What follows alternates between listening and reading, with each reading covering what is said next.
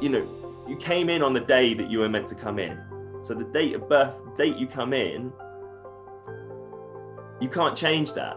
You came in on that specific day, and that the number that you get from that is a reflection of that exact moment that you came into this experience to have this experience. And the name you were given at birth reflects that also, right?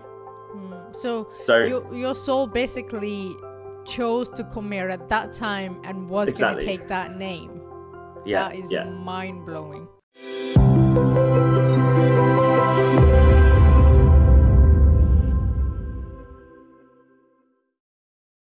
Hello, welcome to Soul Awakenings with Madiha Sosan podcast. Today we have Bradley Wescott. Now, Bradley is an international speaker, mentor, and all-around artist of heart. Having embarked on his own healing journey following a lifelong struggle with emotional disconnect, dysfunctional relating, and self-sabotage, Bradley is now called to hold space for others to use their adversities as a path to their own self-discovery.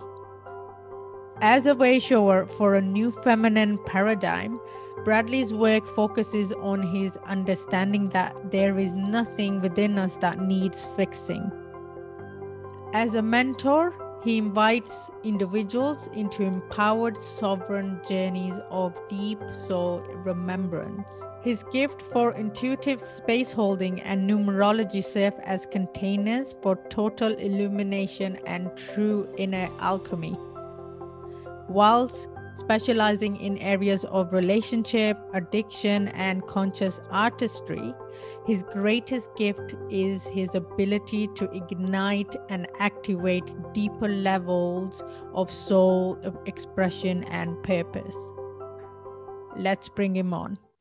Hi, Bradley. How are you doing today? Yeah, I'm pretty good, thanks. How's it going? Yeah, not too bad. I know you moved, you're on your travels at the moment, aren't you? Where are you?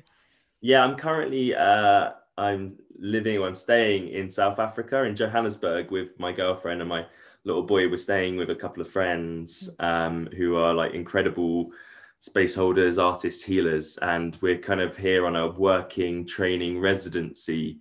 We're training as visual storytellers, kind of marrying visual art with our music.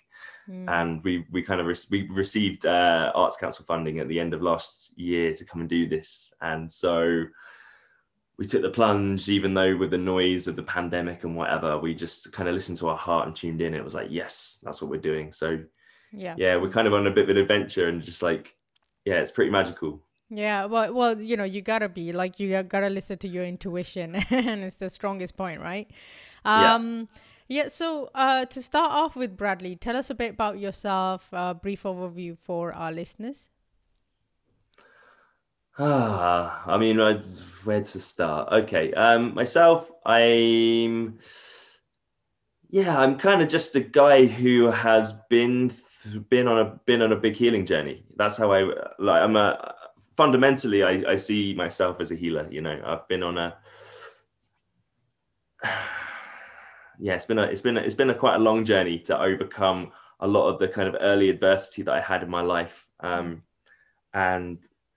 the way that I was kind of showing up in my life that really wasn't working for me, and coming to realize that, you know, the problems in my life stemmed from myself. It wasn't anyone outside of me. It wasn't anyone doing anything to me. I wasn't a victim, and actually I was creating my own experience. And from that point, really taking myself on and taking on my sense of who I am and my beliefs about myself and the world, and along the way, sort of shifting a lot, changing a lot how I feel and think about the world and myself, and coming to be someone who's actually really genuinely free in life, you know, like free to express, free to speak, free to go wherever I want inside of any situation. Like, I'm living a really, really free experience now. And that's very, very alive and very beautiful and uplifting and full of connection and love. And that's not always been the case. You know, that's not where I came from. Yeah. And So, you're talking about, going through adversity. So what kind of, let's start off with your childhood. What was your childhood like? my childhood was challenging. It's fair to say. I was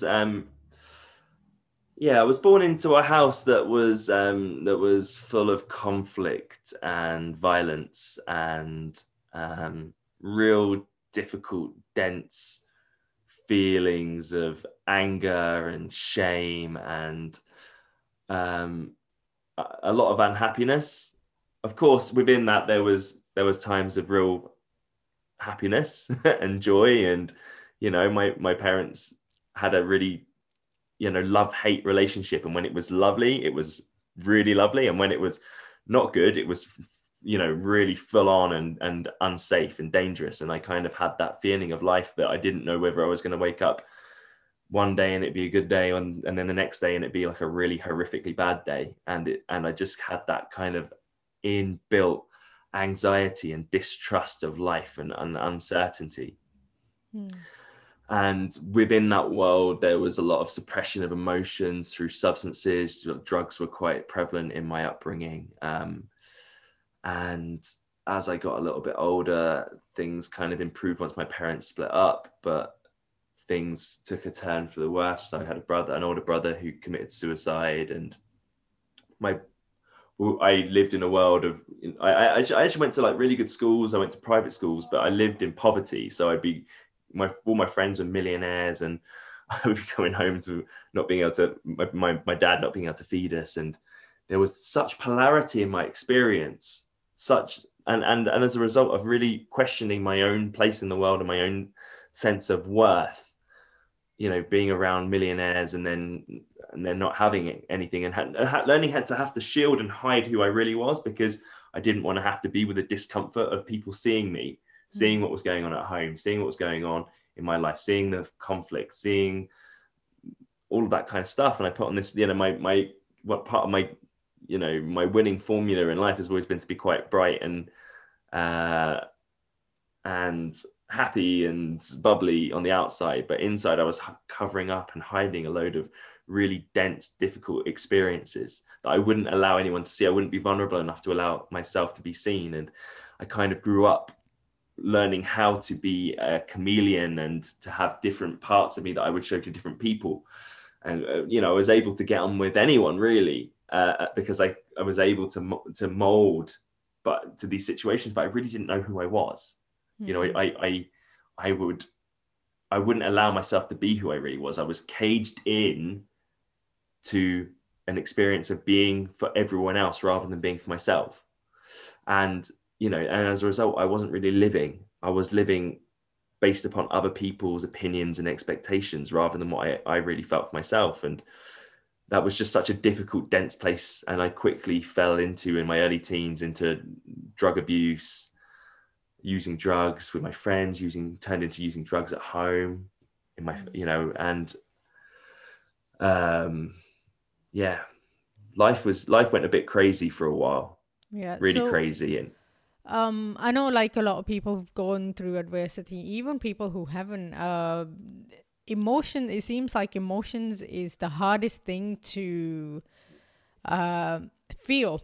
You could go to a gym or you can work on your strength. You endure that pain because it's good for you. But when it comes to emotional pain, people run away from it. It's like, you're going to go to the gym, you're going to work on your muscles, you're going to strengthen those muscles, you're going to endure pain. Yeah, that's fine. But the emotional pain, you can't go through it because Yeah. Well, it is a funny thing in life that we, that we train ourselves, we sharpen the tools of our mind. We read books and we go to school and we study and we learn how to be, to use our mind in incredible ways. And we there are people going to the gym and training the body and getting fit and getting healthy and doing crazy things in life. And that's really encouraged in mainstream culture, right? And yet, like, to understand the emotional body, to understand how we're feeling, to process our experience is something that until quite recently was heavily shamed. There's still stigma around that kind of work, but it's certainly not mainstream. It's becoming more mainstream. Yeah. Yeah, it's interesting, and yet it is a reflection of the general state of this reality and our and the sort of the balance of the masculine and feminine that we experience in this particular paradigm right now. And I could talk to you a little bit about the numerology of that as well, you know. But we'll go. I'm sure that will come up. I know that you wanted to speak a little bit about numerology, and we spoke before about sort of the masculine and feminine and the dance between those two energies. Yeah. So, like, well, I'm going into numerology now. So, what is numerology, and how does it work then? Numerology is it's a study of numbers, basically. It's a study of numbers and their significance, their meaning, what they symbolize inside of our experience. Like, different numbers have different qualities, they have a different vibration, and based upon each number we can determine a different set of characteristics. And so you know, for example, I could look at any number, but if we were looking at a human being, I could look at their name, and based upon their name, I could decipher a set of numbers which would tell me a lot about that human being. Or I could take their date of birth, and that would give me another different set of numbers that would indicate different traits and different characteristics that person would carry. And people are often surprised when they give me their date of birth and they give me their name, that I'm able to, based upon that, tune into them and tell them a lot about themselves. So what is your number? So, like, soul path number, or my life path number is there's different names for the same thing. I think of it as life path. I'm a 2, or it depends how you do it, right? There's different schools of thought always in life, right, about how you add the numbers up. I've always considered myself a 20/2, which is what you are. If you other schools of thought would consider me an 11/2. So basically, life path, right? The way I think about life path number is that first of all, in order to attain a life path number, what we do is we add up the numbers from the date of birth. So I'm a 17th of June 1986. In order to get to the 20/2, I would add up 17. So I'd add up the 1 plus 7, which would give me 8. And I'd leave that 8 there. And then I'd look at the month, which is June, which is 6. So we've got 8, 6, and then I'd add up 1986. So we'd add up the 1 plus 9 plus 8 plus 6. So 1 plus 9 is 10, plus 8 is 18, plus 6 is 24, right? 24, 2 plus 4 is 6. So then I've got the 8, 6, 6, right? Does that make sense? It's just going out. It's just going out my head. Yeah. It's fairly confusing. Yeah, but it is quite simple. Yeah. Basically, you add up the number of the date separately, you add the number of the month separately, and then you add up the number of the year separately, and then you add them together. Right. Okay. So rather than adding straight across, you add up the individual numbers. So 17, I'd add the 1 and the 7 for my date of birth. 17th of June, 1 and the 7 is 8. Right? Okay. And then I'd leave that 8 there. 6 is just a number by itself because it's June. And then 1986 is 1 plus 9 plus 8 plus 6, which 1 plus 9 is 10, plus 8 is 18, plus 6 is 24. And then I'd add the 2 and the 4 together to get 6. So do you do that with the sorry, you were going to say something. Yeah, so then I add all those numbers up and I add 6.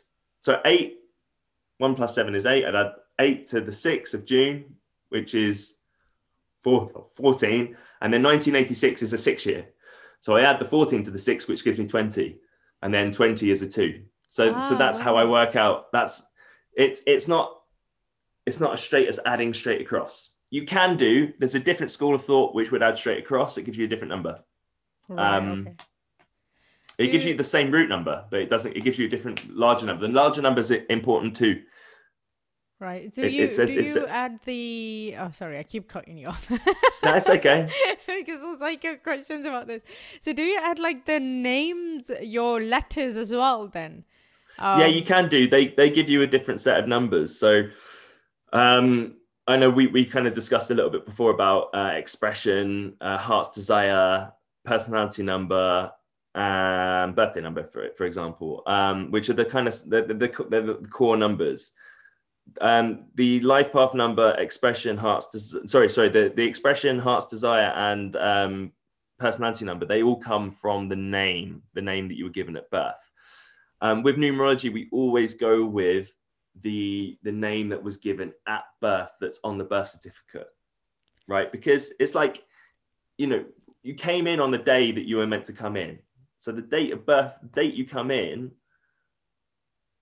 you can't change that. You came in on that specific day, and that the number that you get from that is a reflection of that exact moment that you came into this experience to have this experience. And the name you were given at birth reflects that also, right? So your soul basically chose to come here at that time and was going to take that name. Yeah, that is yeah. mind-blowing. Yeah, That is like the soul. It's just basically an imprint of the soul, the moment that the soul chose to come in, and the blueprint that soul has, the soul blueprint that it's come in with and what it's come to experience. So with the life path number, I always think of it as like, it is the major life lessons. It's the major challenges that you have come to experience in this lifetime. And every single person, place, and thing that you experience has come to teach you about a particular vibration. So for myself, it's the number 22. 20/2, not 22. 20/2. I'm a life path 2. Okay. Oh, yeah, amazing. It's the same as you, Madiha. You are also a 20/2. You're a life path 2, if you want to just break it down to sort of easy to understand. And I think I can tell a lot about you based upon that, and it'll be very similar to myself. The experiences we had growing up, the challenges that we have in life, the lessons that we're here to experience are going to be very, very similar. Yeah. So, to explain it to the listeners, can you do a quick reading on me? So they know what you're talking about. I mean, just going on life path number. So your date of birth is the 13th of August, 1988. Right. Okay. So I'd add up the 13, which comes to 1 + 3 is 4. August is 8. And then 1988, I can tell you 1988 was an 8 year. So if I add up 1988, I get 8. So then I get 4 + 8 + 8, right? 8 + 8 is 16, + 4 is 20. So you're exactly the same as me. You're 20, which you can break down to a 2, because 2 + 0 is 2. From that, I know that you're basically, as a 2, you're here as an amazing space holder, right? You are here as a diplomat. You're very diplomatic. You're a peacekeeper, right? And in order to attain those skills, you had to have had a certain experience as a child. And that would have been to understand, because you're here to create peace in the world, to understand peace, you had to see and understand conflict. And you would have had a difficult childhood as a result. There would have been a lot of very, very difficult experiences, a lot of conflict inside of your reality, with your parents, with what you experienced growing up. It wasn't easy. It was a tough time, basically, emotionally very, very challenging. You are, by nature, you are a very, very, very sensitive child. You are sensitive still, right? But as a child, you were just a sponge, right? And you absorbed it on an emotional level. 2 is a deeply, deeply feminine number, right? And it is all about the emotional world. 2s are empaths.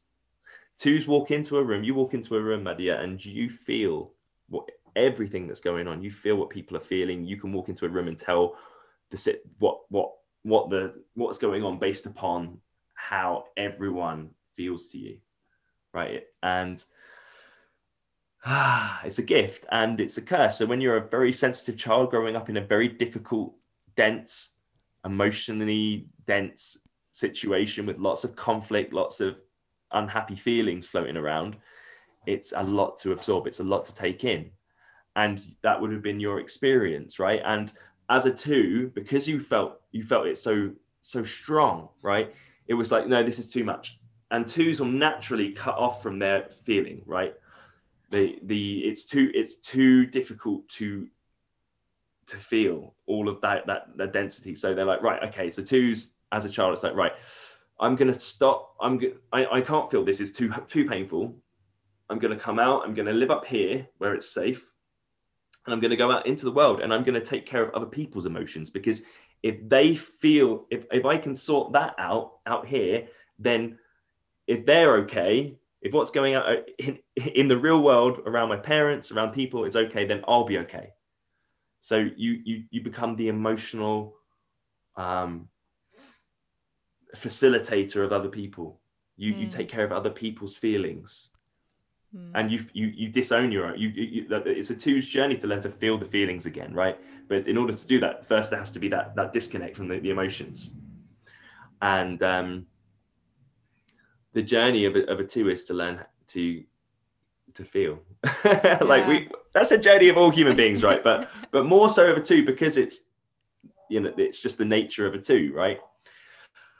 And yeah, a two will get lost in other people. A two will not really know who they are. It's like, if you listen to what I said when I came onto the show, right? I said I didn't know who I was. I was all for other people. I became very much, you know, being able to mold myself into what other people wanted me to be, because that is being part of a peacekeeper. It's like, I don't want to feel the shit that I've got inside of me, so I'm going to make you feel okay. And how I make you feel okay is by molding myself into whatever shape makes you feel the most comfortable.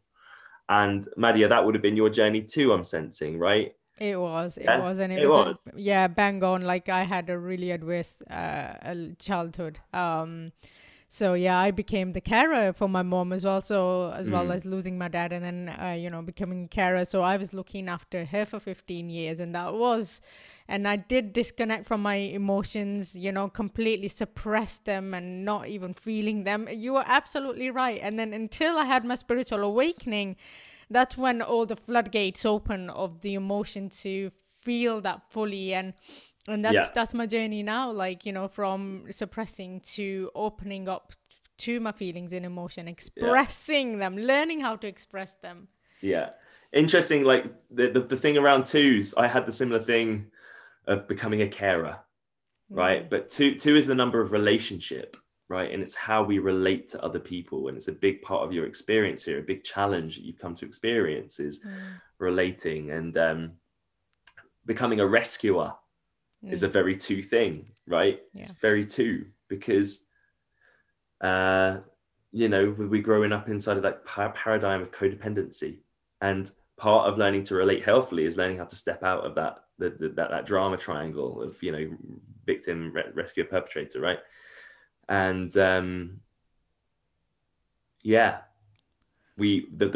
programming of being a rescuer, being a carer as a child, naturally wanting to make everything okay for someone else, putting their needs above your own, is classic codependency. And like, a big journey of yours is going to be in relationship and learning how to step outside of that, because ultimately, although, you know, it's a lovely thing to take care of other people, especially when we get into relationships going forward with romantic partners, it's like, actually, by being a rescuer, we end up attracting people who overtake, and it's not their fault. It's actually, we disempower them by overgiving, right? We need to take responsibility for that, and it's just a programming. And it's like, I need to go and give love to that little child who felt that their needs and their feelings and their experience was less important than the person they were caring for, which is common. That was my experience too.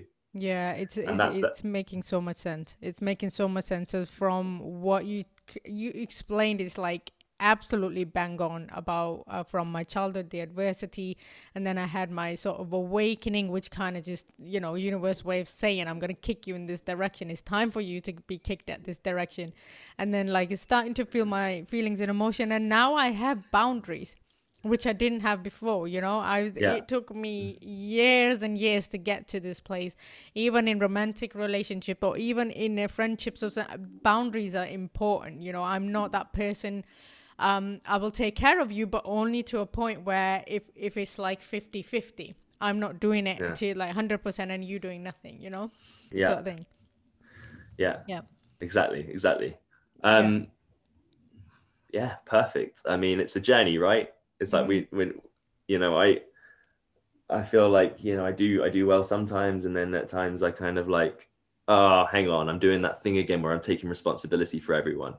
And I do it in a subtle way. It's not like you might not even catch it on the external. It's like I can feel it, and there's an energy where I'll feel like slightly anxious because someone else is unhappy, and it'll be like, oh, hang on, I'm making myself to blame and responsible for what they're going through. My gift, a gift of it too, right? And you're the same, is space holding, right? But it's only once you're able to facilitate yourself and bring harmony to those. So my partner Abby, like, say she's going through something and she's unhappy, and it reminds me of my childhood, right? And that unhappiness that I experienced. And it's like, as a child, it was like my obvious reaction to the unhappiness was, oh, it's something to do with me, because you can't, you know, you don't have the awareness as a child to make rational decisions away from that, right? So it's like, okay, Abby's unhappy now, I get triggered from, you know, stuff still unprocessed from my childhood, and it's like, okay, oh shit, like she's unhappy, I need to do something, right? And it's subtle. It's just subtle. It's I've done a lot of work, right? And I you know, but it's subtle. It's like, and then I am making her emotions about me. I'm making the entire situation about me. Therefore, I'm not allowing her process.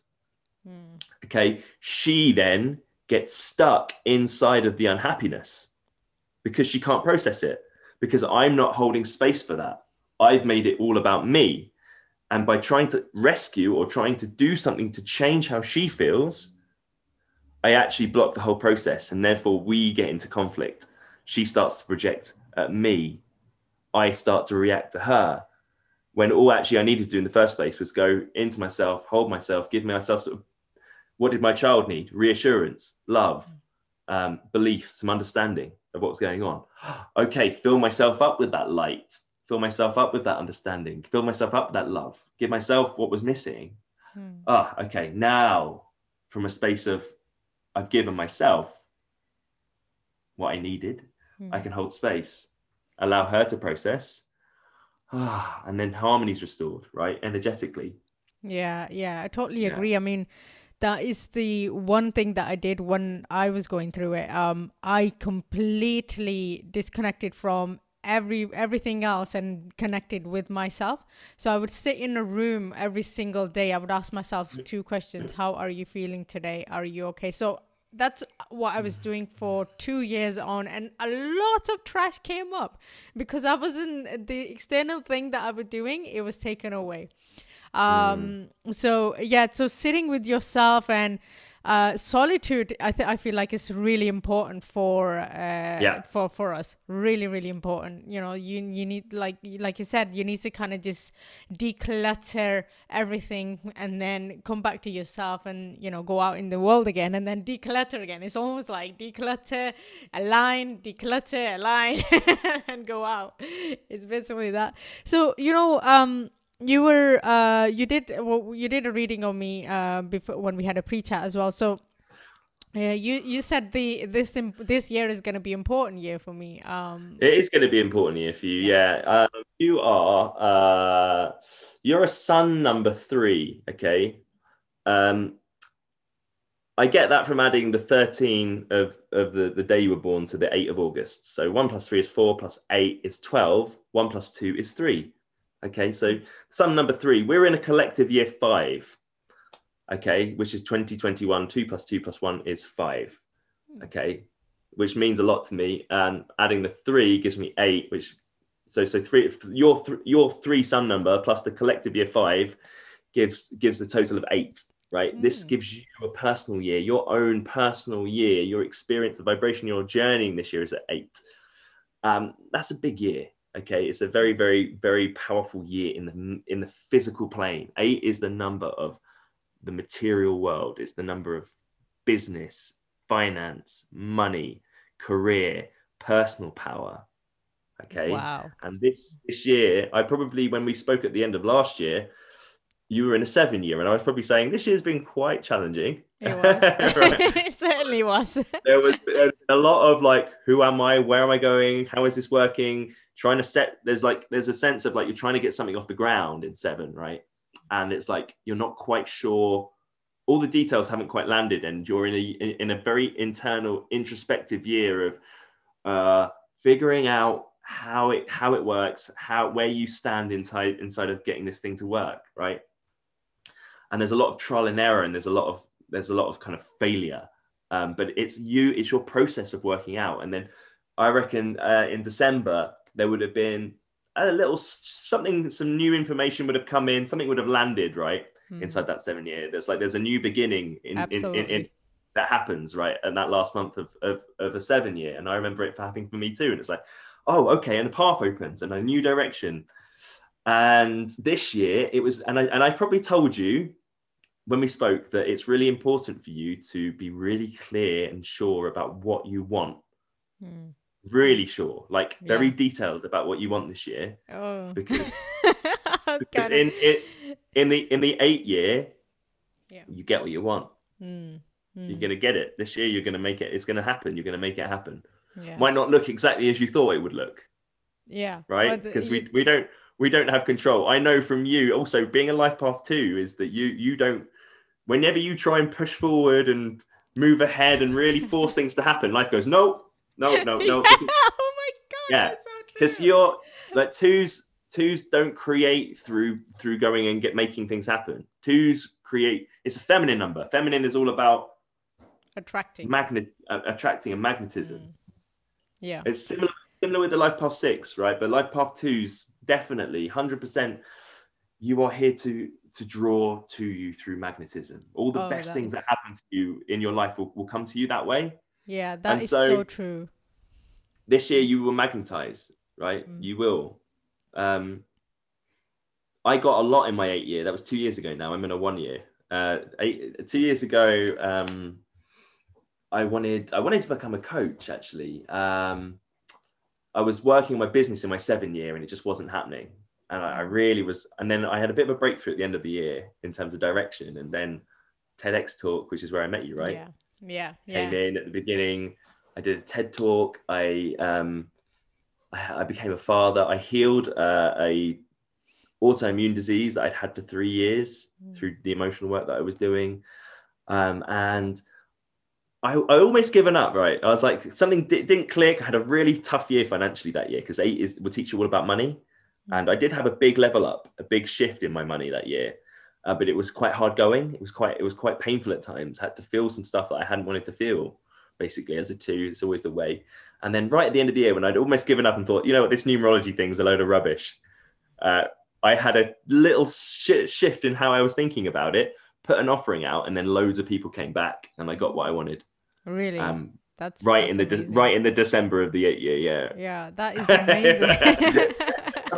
right at the 11th hour. Like, what I want to know is whenever I get a reading, like not a psychic reading or things, everything seems to happen in December. She always picks up December for some reason. Right. And it's really, I can't figure it out because like November, December's always been big for me anytime. Right. So like speaking of like soul numbers, can you, now we know a bit about number 2 as you just done a reading on me. Can you briefly tell us about other numbers, maybe 1 to 11, perhaps, if you know some of them? Okay. Yeah. I mean, okay. So like one is about the self, right? It's a masculine number. It is the ego. But, you know, each number's got light and dark, right? Because 1 is a beautiful number, right? It is new beginnings. It is individuality. It is leadership in like, I'm going to walk that path first. It's the pioneers, right? It's the inventors. It's very creative. It's a really cool number. And yet also it can be like narcissism. It can be like me first. I'm the most important. Like, everything is about me. And like, as I said, each number will have a shadow. We've kind of been through 2 being the feminine number of surrender, patience, diplomacy, emotions, softness, and you know, within the 2 also, it can be like overly identified with the emotions and getting washed away and pulled about inside of inside how you're feeling. It can be like codependency, right? It's like, you're more important than me, because it is a number of relationship. Okay. Yeah. 3 is creativity. It's a number of expression, right? It's about creativity. It's about communication. 3s people with a life path 3, for example, will normally be very talented in at least 1 or 2, 3 of the arts, you know, writing, speaking, acting, music, etc., singing. You know, it's the number of the voice. There's quite frequently, life path 3s will normally have quite an unusual voice, very distinctive. And it's the number of learning how to communicate, as in like learning to listen, learning to respond. 3 is quite an optimistic number. It's also the number of beauty and kind of innocence in a way, right? 3s will often have a hard time, will be on a journey to learn how to really communicate what they mean, right? Because 3s will want to sort of make everyone feel okay by saying the right thing. Is it a bit like 2 as well then? Crossed between 2, because 2s are a bit like that as well, aren't they? So yeah, I mean, 2s are like, oh, I'm just going to be whoever you want, and 3s will be like, oh no, I'm just going to make everyone feel okay by saying, and I'll hold back what I want to say. Yeah. Right. 3s will hold back what they want to say, in order to make everyone else feel okay. So yeah, there's crossovers, right? We're human beings. We all feel. And we all want to avoid feeling what we don't want to feel. Yeah. It's just the journey's particularly deep with 2 because it's such a deeply feeling number. It's like the gift of the empathy and kind of almost psychic, right, comes through the feeling of the emotions with 2s. Whereas for 3, it's like the power of their expression, because they are such expressive people, right? Everything they do is an expression. Everything they wear, everything they say is an expression of who they are. And it's like, the more they're able to have those difficult conversations, the more able they are to create like amazing art, or like be the fullness of their expression. So it's yeah, that 3 is that kind of number. 4 is number of kind of, you know, systems, finer detail, the building blocks of life. How do we assemble this? How do we break it down into the minutia and really work out the workings of it? And naturally it's the number of like work and working hard and like keep just like soldiering on and taking the next step and the next step and the next step and the next step. It's the number of organization and getting things in order, if that makes sense. Yeah, it's also the number, like on the flip side, it can be the number of kind of restriction and limitation and setbacks. And like, for example, people with a life path 4 will often have a story of like, oh, I'm too old, or like there's not enough, or there's a lot of limitation and restriction. And it really is about you kind of boxed in inside of a world view. And if you think about 4, it's very much about 4 is the box, right? And it's about learning how to break out that box to see the learning to see the perceived limitations as actually the opportunities to have a breakthrough, right? This is interesting. Last year, 2020, 2 + 2 is 4. Were we or were we not all very much boxed in last year? Yes. Okay, yes. Good. 5 is an amazing number. 5 is the number of freedom. Okay. We're in a collective 5 this year, by the way. Are we? Cool. We are. Freedom. We are. Yeah, this is This about is freedom. amazing. I'm actually freedom's something that I'm very passionate about, and it's I'm actually running a new course on freedom. But we'll talk about that later. Freedom is about listening to your heart, right? And it's about ignoring the noise. It's ignoring the external things that people are saying and projecting at you, and listening to what your gut is, well, not your gut, what your heart is saying, following your heart, because your heart will always lead you to freedom, right? Now, the problem that five is a very unpredictable energy. It's like spontaneous. It's like you walk out your door and someone pulls up and they've got a parcel for you. You open the parcel, it's got a key and a number, and it's like an adventure. Like you're off on an adventure and you don't know what's going to happen. Basically, anything could happen. The only thing you can expect with the number 5 is the unexpected. You just don't know. It's very, very spontaneous. If you're having a 5 day, it's the sort of day where someone calls you out of the blue, you haven't spoken to you for 20 years. It's that kind of thing. It's like if someone has an experience like that, I would guess they were in a 5 day, right? Because it's just, you just don't know what's going to happen. This year is going to be very, very unpredictable. It's going to be very, very unpredictable. We don't know what's going to happen. And 5 is that kind of vibration. The interesting thing, like for example, with someone with a life path 5 and they're learning about freedom, is they would have all these really jarring experiences of uncertainty and unpredictability in their reality, and then they start to become anxious because they start to build a belief that life isn't safe. And so people, then the programming, right, the reality comes in. It's like, this is how you stay safe inside of this world, and it's like, get a job, get a career, get married, have children. It's like, and then, but the 5 wants to be free because it's learning about freedom, right? And it gets really unhappy because they're not actually listening to their heart. They've been told how to make themselves feel safe and not anxious, and it doesn't work, because actually it's by listening to the heart and learning to trust life and learning to go on adventures, and like they want to be out traveling the world. Like 5s naturally, it's like Sagittarius, like the travelers, right? It's learning that by listening to your heart, when you take that step out the door, life will hold you and life will catch you. So if with 5, it's like it doesn't mean you can't have the things that you want, like a marriage and a house and all this, but it's about creating freedom around it. It's about freedom. 6. Okay, 6. 6 is the number of balance. It is the number of family, home, pets, friendship. It's like matters of the heart. Matters of the heart. That's a way of looking at it. 6 is the number of the mother. It's like really nurturing, caring. People with that 6, like home and family will be really, really important. It's quite tied up in 2. It's quite a feminine number.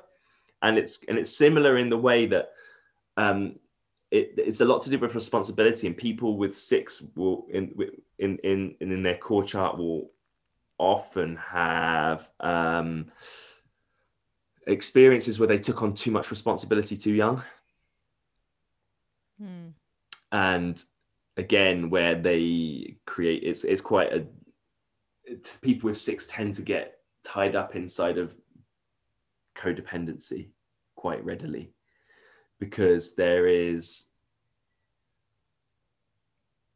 a belief that the family is somehow more important than the self. I could feel that way too as well. I could feel that way. Yeah. You can see that carrying responsibilities for your parents or your loved ones. Feminine, there is feminine energy. There's a definite. There's with 6, there's a real need to create boundaries and to take responsibility for self, so that you give other people in your life back their responsibility, because the 6 will want to say yes to everyone, right? Want to help everyone, right? And there can be like that martyrdom, right? Of like, I'm doing everything and all I get is this, like, and it's just like, well, like, just learn to say no. 6. But yeah, 6 will be also do with those kind of matters, right? 7 is the mind. Okay, it's it's the thinker, right? It's answering every question with a question. It's like how, but why, and when, and trying to find the truth, trying to get to the real depth of wisdom, the real like art, like it's all about truth, really. 7 will be naturally inquisitive researchers, wanting to understand the nature of a reality. 7s will often be attracted to metaphysics and stuff like that, although people with a less spiritual inclination might be drawn to history and science, but ultimately it is a quest for knowledge and truth, and it's the number of the mind. It's the number of can be like on the sort of darker side, it's the secrecy and lies and scandal. My girlfriend's a 7. She just walked past. There's a very conceptual life, is very conceptualized, whereas 2s have a very feel. I'm a very feel like a feel in the space. 7s will be like conceptualizing what life is, whereas 2s have a much more embodied feeling, understanding of what life is. 8, like we've already said, we touched on 8, power, money, business. 8s tend to gravitate towards money. It's quite common for 8s to make a lot of money and then lose it and then earn it back again, because they're trying to understand the nature of money. There's quite often poverty inside of the experience of the 8, but there is the potential to make a huge amount of money. That makes so much sense. You see all these like people who have so much money, they lose it, and then they build it because they know how to build a business again. They build it again, but they lose it again. They're here to understand money, not and that takes mastery, takes the various lessons that money has, right? Yeah. That makes so much sense. Yeah, I've got a lot of 8 in my chart. 9 is nine is the number of the humanitarian, right? It is to do with well, there's a lot to do with 9. 9's a very varied experience because 9 contains all the other numbers. So 9 is, if you add 1 and if you add 1 and 8, you get 9. If you add 2 and 7, you get 9. If you add 3 and 6, you get 9. If you add 4 and 5, you get 9. It's got all of the numbers inside of it. And therefore, it has all of the different experiences of those numbers all tied up inside 9. 9's a big number. People who have life path 9, like it's a tough time, right? Because they've got so much varied experience, and it can be pretty hard. 9 is the number of a healer, right? And it's a 9's job to keep going back into the past and getting complete. And 9 can't move forward in their life all the time. Things are not resolved or tied up in the past. And 9 will just get stuck. And 9s tend to be people who care about global issues. They're people who are on the world stage. They're people who care about climate change. They're people who are caring about issues on the global scale rather than just kind of like the here and now. What about 10? 10 is a 1, but 10 is a leveled up 1. So 10 is like 10 it will be like new beginnings, but it's also at the next level. Oh, cool. Right. And then 11, right? You wanted to know 11. Okay. 11 is similar to 2, right? It has all the same characteristics as a 2 because 11 is 1 plus 1, which is 2.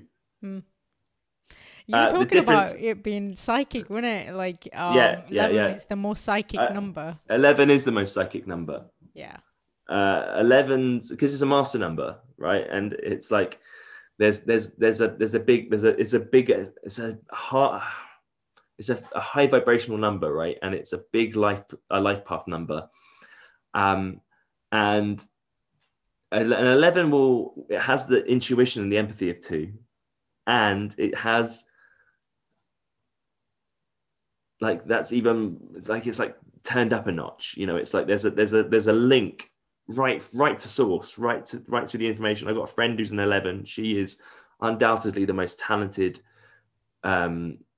psychic or quantum reader I've ever experienced in my life. And with the amazing potential, because 11 is also the number of illumination, right? And it's about these people have a gift like of really shining their light to the world. And illuminating the dark, really shining light onto the shadow. But with that there's quite a hefty experience of an 11, because they've got the 2 stuff with the difficult upbringing, right? But there's a real density because of the potential of the number, right? But the equal and opposite shadow is there, and it's quite often for 11s gets, if there's a life path 11 to get stuck inside the density and the world of that emotion. It can be, and traits come out of an 11, quite often they because of their potential, they recognize it as a child, and their gifts, they don't often relate to other kids. 11s, they often tend to get on better with the adults. And they have a really high expectation of themselves. People with 11 in their chart there's often a thing of I'm not good enough. I'm not enough is a big thing, because of the potency of that number and the expectation that they put on themselves. And they're often, like, as a child, they were comparing themselves to the adults, for example. So do you think 2 can feel like that as well? Because I know in the past I can never get on with people who are younger than me or my age. I always get on with people who are older than me.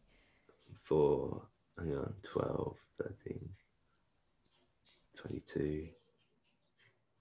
Yeah, I mean, the thing is, Madiha, is that you could, in other schools of thought, you would be a 38 11 2. So you do have 11. There is 11 in there. Plus, you've got 11 in your expression. Yeah. Yeah. So yes, basically yes. It's a bit of both. Yeah. You could be seen in certain schools of thought as an 11 life path, right? You've also got an 11 expression and 22 heart's desire, which is pretty cool.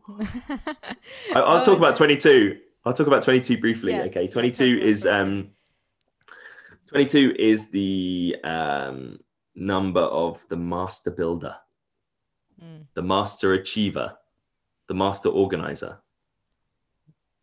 Right.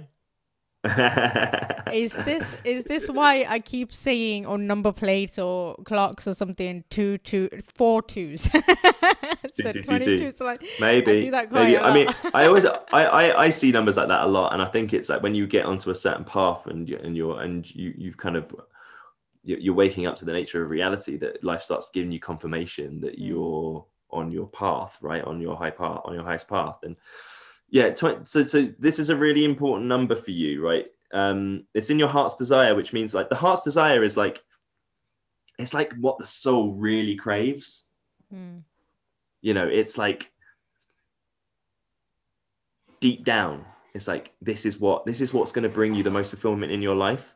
I like 2 2s, like 2 2s, 2 we've already discovered, like the feminine number, right? And it's double that, right? But it's also 4. So, and it's a master number, right? So, and 4 is about the building blocks, right?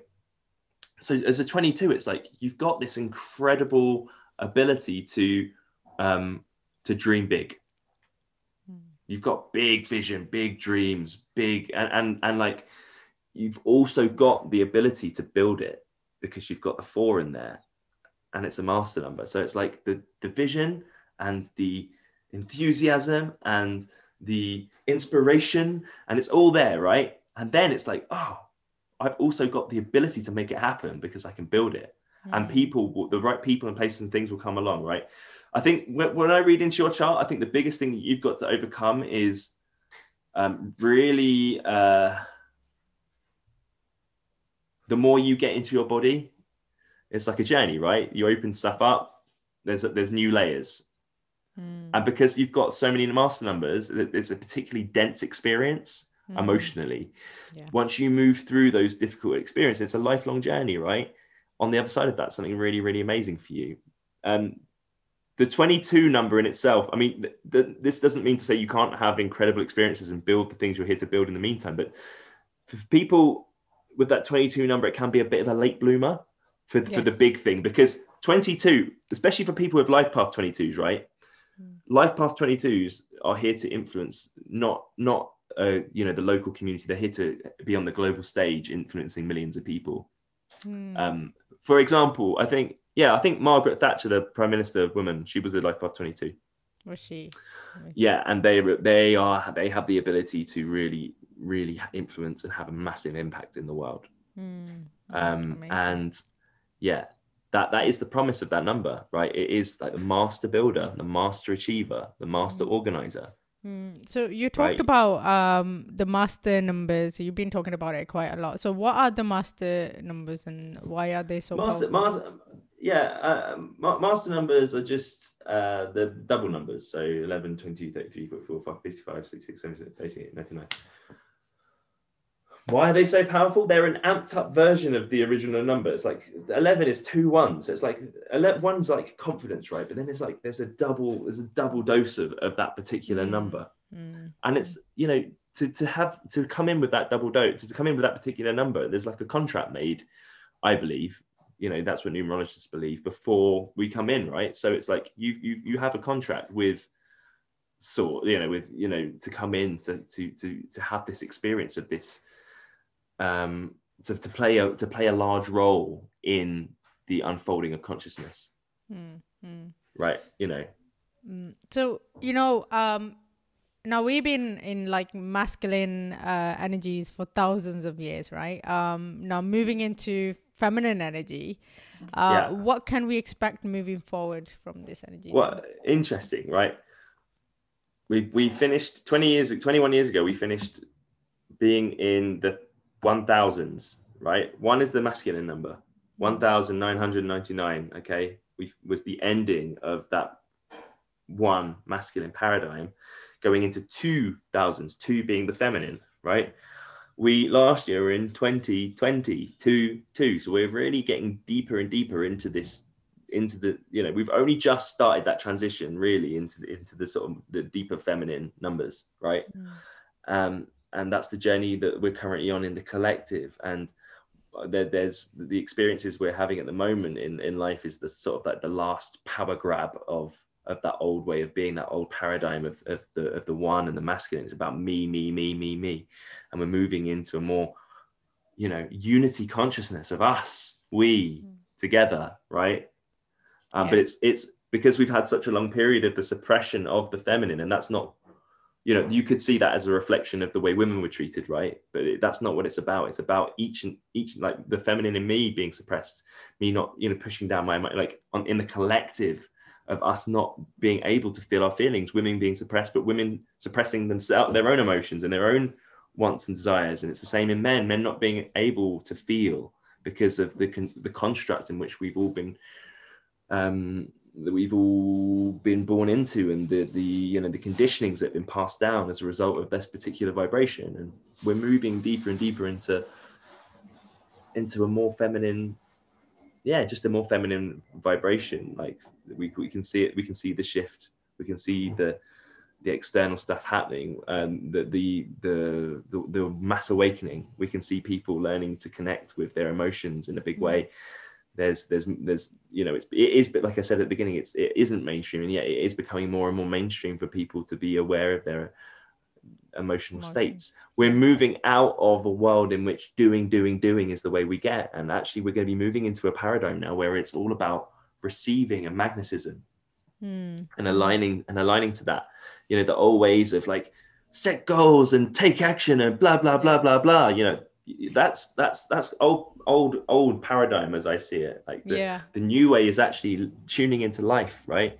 Listening to life, seeing what's coming up, noticing it in yourself. What are you feeling? What do you need to move through? How do you align to the direction that life is always going? How do you choose life as it is and align to that? And then have intentional action, and then let go and surrender and allow life to provide. It's like forming a relationship with life in a different way. It's not about us. This is about there's something much. There's a much bigger thing at play, and it's like we are. This is the direction that we're moving in. I think like that's why people like yourself, Madiha, with the Life Path 2, you've got a big role to play here, because you are here at this particular time aligned to this particular vibration, and like bringing forward this new way of being, right? So it's up to you to keep doing your work for yourself, and then showing up in the world, right? Yeah, it makes With that so much, message. yeah, it makes so much sense, because like when people tell me, it's like, oh, you need to have goals, you need to plan this. I've never been one of those. I've never been good at planning things. Never been good at. Every time I plan something, it never comes. It didn't come into fruition. The only time It's going to I line made up for you. It will line up for you, right? You're going to find it, and it's through your healing journey. It's through you going into your emotions. The more you ground down, the more you get into your body, the more you feel your feelings, the more you go and continue on your healing journey, right? You are a healer, okay? And later on in your life, the fulfillment you're gonna get is when you actually do build something. Seriously, like when you're being the person, like that's who you're meant to be being. When you're being that person who builds this thing that you're going to build, it will happen through you. You won't have to think, oh shit, how do I do this? Like, you will acquire the skills, the people will be there, everything will line up, and it will be magnetized, and then it will move through you. There's this huge amount of feminine energy in you.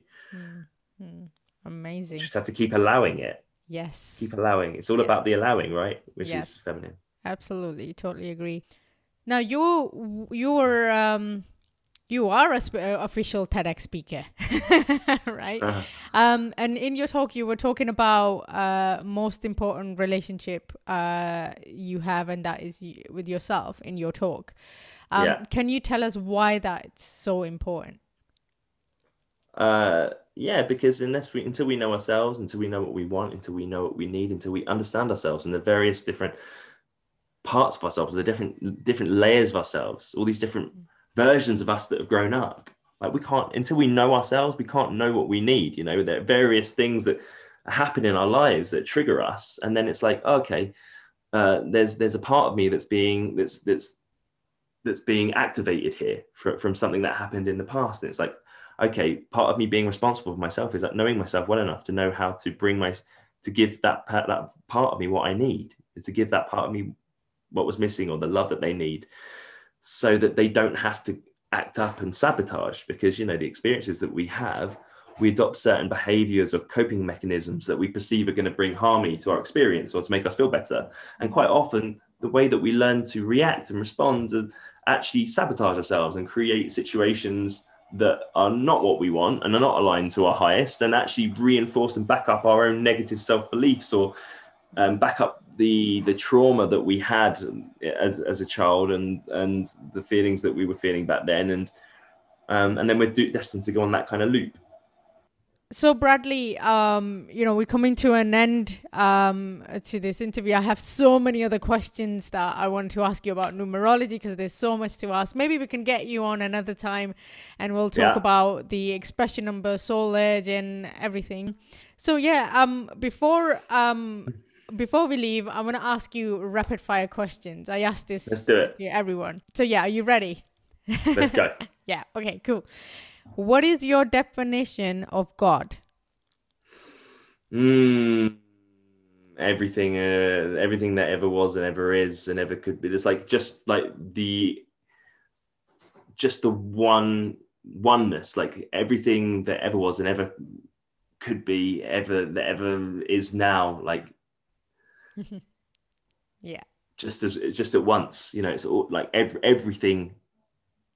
Everything. Yeah. It's hard to describe, right? It is very hard to describe. Yeah. So what do you think happens when you die? I believe that we go back to oneness, to source. You know, and that's what I believe. Okay. How do you define religion and spirituality? Religion is a construct of humans who are trying to explain God and life through a structure that we've created. And spirituality is more like the belief. How I think of it is the belief that we are all spirits who've come to have a human experience. What is the lesson that took you longest to learn? The lesson that took me the longest to learn would be, I think, probably still learning, being powerful with money. I think that's a two thing. It definitely is a two thing. Yeah, well, I mean, you know, money is like money is as a result of yeah, it's not everyone's experience, but in my experience, it's like it's a result of like really of healed relationships. Like it's about money is just love, right? It is, and learning to love money. It's a relationship. So the two naturally, because they're understanding a relationship, once they heal their relationships, money will come as a result of that. That's kind of how I see it. Yeah. Do you believe there is an end to healing? No. The world needs more of what? Love. Beautiful. Okay, before we go, I have one last question for you. What is that one message that you would like to say to someone who's going through adversity, going through a dark night of soul, hard time, spiritual awakening? What would you tell them? I'd say that you're more powerful than you know. Whatever you're going through, it's for you, and you're not a victim. Like, just keep going, keep believing in yourself. Learn to feel your feelings, hold yourself, and take responsibility for what it is that's showing up. The more responsibility you're able to take for you and yourself, the more powerful you will be. Do everything with intention and have a really powerful vision for where you're going in the future and align to that. Amazing. Beautiful. Thank you. Perfect. So one last question. What are you doing now, and how can people contact you? Okay, at the moment I'm in South Africa. I'm recording some music out here. I've just recorded an EP back in England. I'm making music videos out here at the moment. I am on Facebook. You can check me out, Bradley Wescott. And I'm running a program called Speak From Your Heart, which is about freedom, and it's about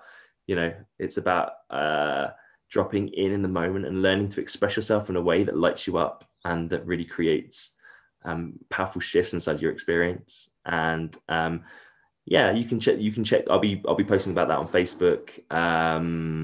That's primarily where I hang out, so check me out there. Amazing. Cool. Thank you so much, Bradley, for coming on this podcast and sharing your amazing, incredible knowledge of numerology and all awesome wisdom that flew through you. Thank you so much. Loved it. Thank you. Thank you so much for listening to Soul Awakenings with Madiha Sosan podcast. I would love to know what your biggest takeaway from this conversation has been. Share your thoughts on my Facebook and Instagram, Madiha Sosan. You can also check out my website, madihasosan.com. If you would like to watch this episode, then head over to my YouTube channel, Mads Corner, MADZ Corner. If you enjoyed this episode, then please do rate and share this with your family and friends. Thank you once again, and I will see you on the next episode.